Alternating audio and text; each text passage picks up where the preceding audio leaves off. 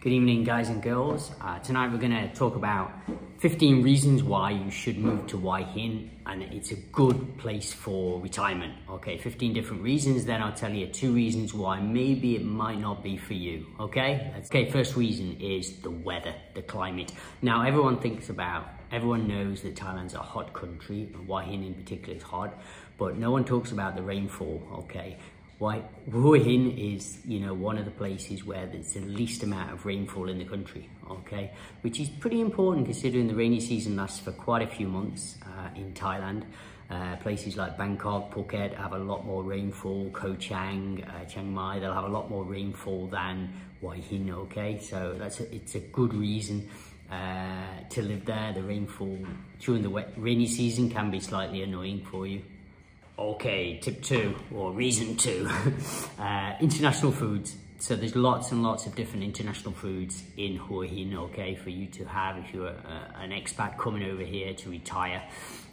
There's a villa market. There's lots of international supermarkets you can go to, like Villa Market, where you can get exported produce from your own country, wherever you're from. So lots of different Western foods. There's lots of Western restaurants, Western markets, Sisida, I think it's called, and where they'll have, there's a burger place, there's a pizza place, there's all kinds of different Western foods there that you can get. So yeah, you're not going to be short of Western food for sure in Hua Hin. One of the best places, or up there with Phuket and Bangkok for like Western food.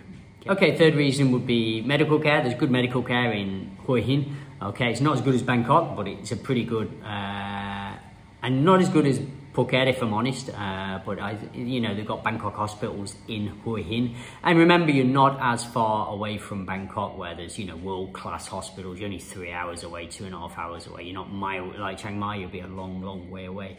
Or if you're living in somewhere else in the country, down in Phuket, even though Phuket have some fantastic hospitals as well.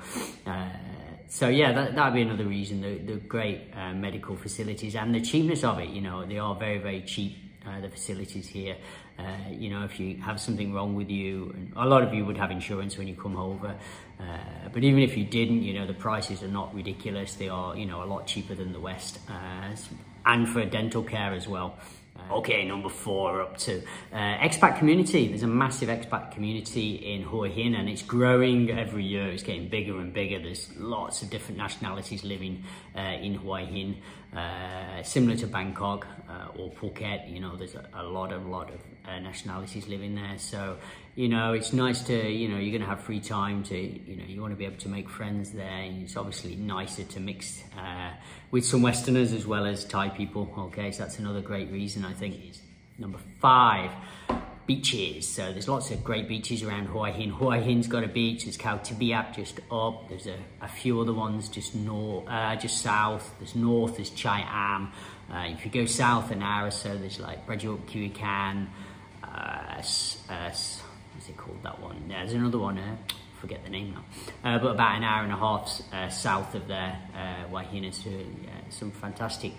Samboy Yacht, that's the one. Samboy Yacht National Park, and there's a few beaches around there that are superb, yeah. So some fantastic beaches to go to around Hua Hin. Okay, 6, world-class golf. There's world-class golf all over Thailand, but in particular in Hua Hin, there's some fantastic golf courses, some world-class golf courses. So you've probably seen some on the internet about the golf courses. So if you're into golf, I'm actually not into golf, but if you're into golf, which I know a lot of retired expats here in Thailand are, especially in Hua Hin, it's a very popular kind of hobby in Hua Hin at the moment. So yeah, some fantastic golf courses. So that's another great reason if you're into that. Number 7, nightlife. Yeah, there's some great nightlife for older people, I would say. So it's not like Bangkok, it's not like Phuket, it's a lot more low key, but that's kind of cool if you're retired. You're looking for just a bar to go and chill in, chat to other people, other foreigners or ladies or whatever. So the bar scene's really nice in Hua Hin. It's really chilled. They're really small little bars. There's a little bit of music playing. It's very relaxed. There's comfortable chairs to sit in. For me, I love it. Yeah, it's a really relaxed place. It's very different to Bangkok. yeah, so the bar scene's really, really nice, I think. And there is, you know, there are lively areas around Bindabat, and now it's Soi 80 and Soi 94. There's a lot of action going on there. If you know, you can go looking. There is an odd nightclub or two, kind of small nightclubs, if you want that kind of thing. But I presume you kind of, if you're retiring, you kind of want more relaxed kind of bar where you can sit, play a bit of pool, chat to some people, nice comfy seats. Like I kind of look for places like this nowadays, and not too loud music. So these kind of places, they're all over Hua Hin, and everyone's really nice in the bars, you know, they're really friendly and stuff. Okay, number 8. It's close to Bangkok, you know, you're not that far from Bangkok, which is kind of cool, you know. You don't want to be too far from Suvarnabhumi Airport, so you can get flights to different countries if you're going to go back to the States or Australia or England or wherever you're from, Sweden, or if you're going to go back. So that's always a good thing, not to be absolutely miles away from Bangkok, I always think. So yeah, the flights home, so being close to Bangkok is kind of cool as well, not being, you know, miles and miles away from Bangkok. So the international airport there. There is an airport in Hua Hin, but they go to 1 or 2 places, but they don't go all the way back to England or anything like that. You'd have to come back to Suvarnabhumi Airport or Don Mueang Airport, and then you could fly on to another country from there. That's it. Okay, number 9, no one ever talks about this. This is, you know, the pollution. The pollution's pretty bad in Thailand sometimes, which maybe you don't know about. Up north, it's horrendous in Chiang Mai in certain months. They have what they call the burning season. So there's a lot of pollution from the burning the crops off, the rice crops and stuff off. So yeah, it is really horrendous up in Chiang Mai for a couple of months. I think it's like February, March time. I don't know exact months when it is, but it is horrendous. So that can affect all over the country. They have this kind of the burning season. So Hua Hin doesn't really get affected by this. You know, you don't really get pollution there. It's next to the ocean. The air's always pretty fresh. Whenever I've been there, it all seems pretty good, you know. I've never had bad pollution there. I mean, occasionally they get a bit, but sometimes in some areas in Thailand it's horrendous. Like Chiang Mai, like, can be horrendous for like 2 months of the year. I think Phuket's not too bad, but the burning season is something to really think about. You know, it does affect a lot of countryside places in Thailand. The burning season will really affect the pollution. If you suffer with your breathing or something, if you're an older guy or girl, you know, it's something to think about, you know. I know a few expats who have like moved from Chiang Mai because you know, there's 2 or 3 months where it's really, really difficult, you know, for the breathing, so they kind of have to escape for 2 or 3 months. So they ended up moving somewhere different, maybe down to Phuket or Hua Hin or even back to Bangkok or something.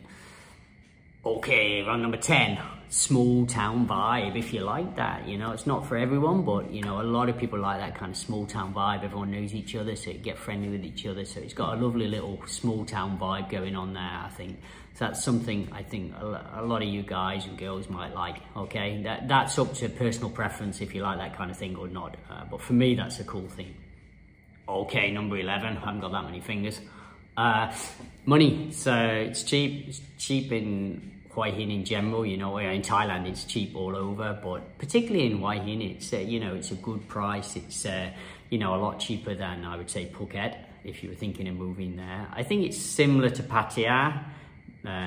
Maybe Pattaya maybe a little bit cheaper, but on the whole, you know, it is a good value. You get a, you know, really good price for things in Hua Hin. You know, it's good value compared to where you are from in the West. Okay, so yeah, it's a fantastic place to come for that reason. The cost of living is going to be a lot less than where you're staying at the moment, depending where you're living, of course.